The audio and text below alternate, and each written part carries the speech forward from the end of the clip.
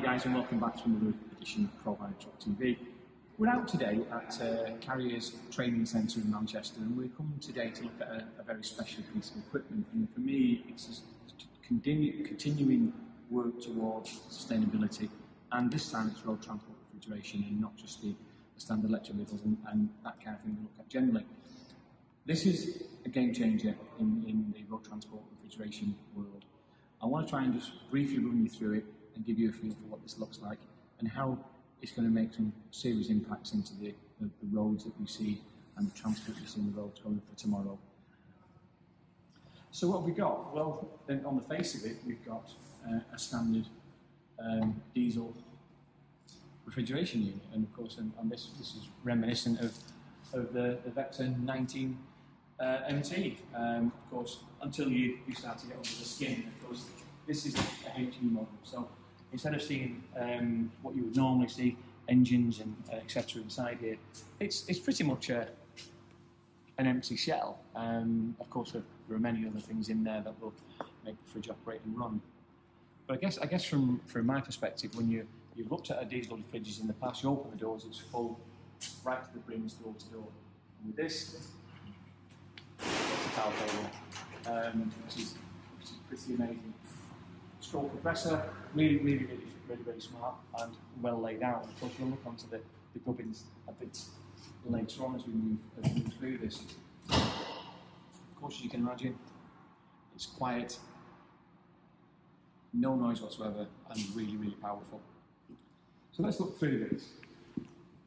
So what we've got here is a standard grain Adams trailer, and a really nice one too. But this is where the familiarity of a normal transition trailer and refrigerator trailer really starts to change. And of course, under here, what we have now is the controller units and the power. So what we've got is a 19 kilowatt power pack, lithium iron phosphate batteries, which give you a much longer cycle and a much longer life on the batteries than lithium iron cobalt. Of course, it's more sustainable as well. Now, all of the gubbins and accoutrements are in there. This looks low today, but because we haven't got a tractor under it and the air suspension is down. Here is quite an exciting, interesting piece of equipment, and it's a plug, I know. But what this does, as you plug this in, it actually charges the battery pack, and it actually powers the fridge as well. So if you were in your yard or a loading bay somewhere, we can keep everything going and charged. So really good. Here is power shut-off if there were to be an issue or emergency service, or an accident. Pushing that button kills all the electrical current and power. Of course, normally you would have side guards on here. They've been removed today for me to have a look at the unit and talk to you guys about it.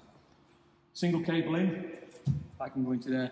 And the great thing about this, instead of using type 2 cables you would see on your electric cars and vans, it's a standard 3-phase power point. So you just see on your refrigeration unit as you would normally use, so making it easier to use for you. We just move further back here, and what we've got here is a Vaux eAxle.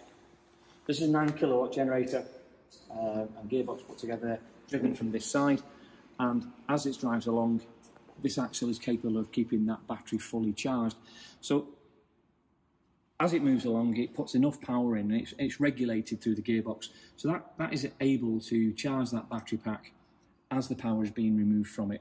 So just to give a bit of feel for it as well, if the trailer wasn't moving and we're using batteries only from a fully charged environment, you've got enough power on there to operate that trailer for 5 or 6 hours, depending on the load and what you're expecting it to do with a single or dual tank operation. So looking at that, as this vehicle drives along, the wheels turn, produces power, charges the batteries then charge the refrigeration unit at the front. So overall, what you have there, because the removal of the engine, the gearbox, etc., what you really have then is the weight of that and the weight that's been removed gives you an overall neutrality on the weight that you see. So moving further back and again moving around here, you'll see a standard trailer, nothing actually extra to look at, apart from the fact it's a really nice trailer, and the combination works really well. Looking at this as a commercial and for an operator, this equipment isn't particularly cheap. But what it does do is, on the front of it, you might go, wow, that's clearly a lot of money. But what we've been managing to do with a lot of companies is work through the full total cost of ownership model. So when you factor in that, a standard diesel refrigerated unit uses about 2.85 litres of fuel per hour, that's going to be using it from day one.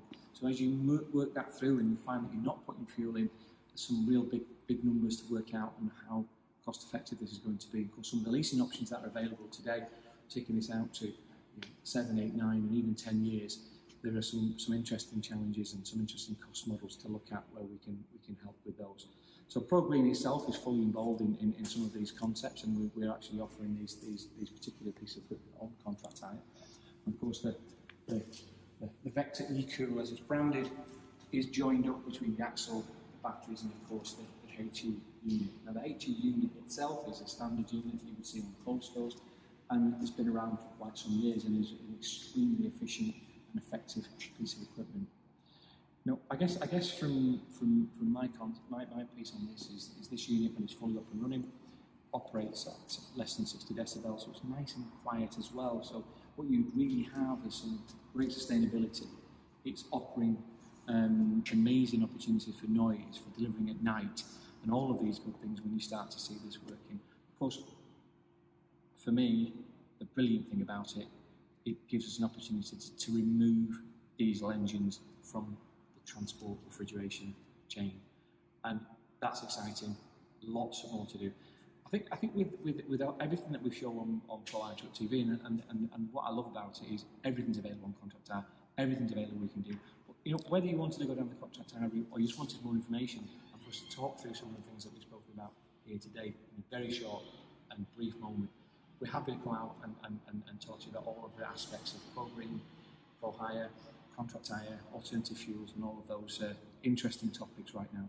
ESG, CSR, massively important now for many companies, and something like this, right up there with that.